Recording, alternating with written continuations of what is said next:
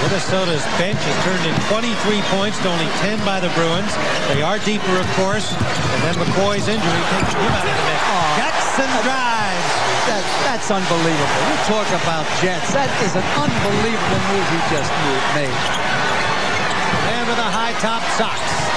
Doing his thing again in this game. Bailey for three. Both go for him. Rebound grab by Courtney down court. Thomas is free all alone. Charles Thomas, and Minnesota opens it up. You got to call a time here. Regroup. And he died last May. O'Bannon with 22. Easy basket for Charles Thomas.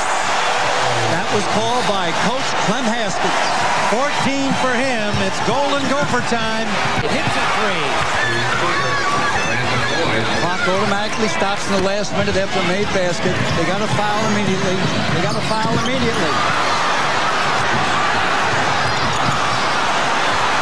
Jacobson comes up with it. Jacobson. Not a good move. I'd have played the clock.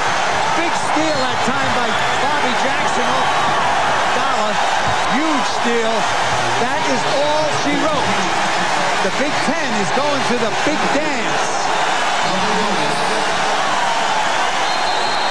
Bannon picks up his third with 21.9 left. We have a timeout with Minnesota's Golden Gophers en route to Indy. San Antone are loving it. This is Archambault getting a little time here. The Golden Gophers to the Final Four in Indianapolis. 80-72.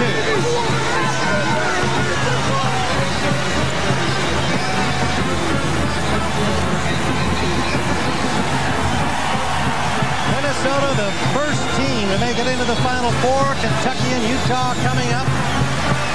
See who goes from the West. There's a guy who had a big game, Courtney James, for Minnesota, and he will be going home to Indianapolis. There's the big man. Oh, man, there'll be more than a home-cooked meal awaiting him. He's going to try to get everybody, all his teammates, tickets to take care of his friends. Miles Tarver headed our way, and he wants Al McGuire. That's the word for Miles Tarver. He wants Al McGuire. Let's see what happens when we come back to San Antonio. Minnesota is into the Final Four. Great job by UCLA making the Elite Eight, but it is Minnesota's time to shine. Pat O'Brien will be coming up from our studios in New York after this message. We'll be right back.